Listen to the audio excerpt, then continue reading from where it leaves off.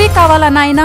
No it's corona time. ఇప్పుడు ఇది cricket situation. Cricket మ్యాచ్లు చూడడానికి వెళ్లే అభిమానులు క్రికెటర్స్ తో సెల్ఫీల కోసం ఎగబడేవాళ్లు. కానీ ఇప్పుడు కరోనా విజృంభిస్తున్న నేపథ్యంలో సెల్ఫీలు దిగడానికి అభిమానులు కాస్త ఆలోచిస్తున్నారు. ఇండియా సౌత్ ఆఫ్రికా మధ్య జరిగే వన్డే సిరీస్ లో సెల్ఫీల సందడి కనిపించేలా లేదు. ఇక ఇప్పటికే భారత్ తో 3 వన్డేల సిరీస్ ఆడేందుకు సౌత్ ఆఫ్రికా క్రికెట్ జట్టు సోమవారం ఢిల్లీకి చేరుకుంది. ఇక ఢిల్లీ నుంచి సఫారీ ఆటగాళ్లు నేరుగా తొలి మ్యాచ్ వేదికైన ధర్మశాలకు వెళ్లిపోయారు. ఇక సఫారీ జట్టు వెంట cricket south Africa chief doctor కూడా ఉన్నారు. ప్రపంచాన్ని వణికిస్తోన్న కరోనా వైరస్ భారత్ లోనూ విస్తరిస్తుండటంతో దక్షిణాఫ్రికా జట్టు తమ వెంట వైద్యుడిని తెచ్చుకుంది. ఇక ఇప్పటికే కరోనా వైరస్ నేపథ్యంలో ముందు జాగ్రత్త చర్యగా భారత్ తో సిరీస్ సమయంలో తమ ఆటగాళ్లెవరూ hand shakes ఇవ్వరని south Africa coach mark Boucher వెల్లడించిన విషయం తెలిసిందే. అంతేకాకుండా సౌత్ ఆఫ్రికా జట్టు యాజమాన్యం తమ ఆటగాళ్లకు కొన్ని సూచనలు కూడా చేసినట్లు తెలుస్తోంది. జట్టు సభ్యులు ఆరోగ్య నియమాలు పాటించాలని, అభిమానులతో సెల్ఫీలు, ఫోటోలు, సంభాషణలు చేయకూడదని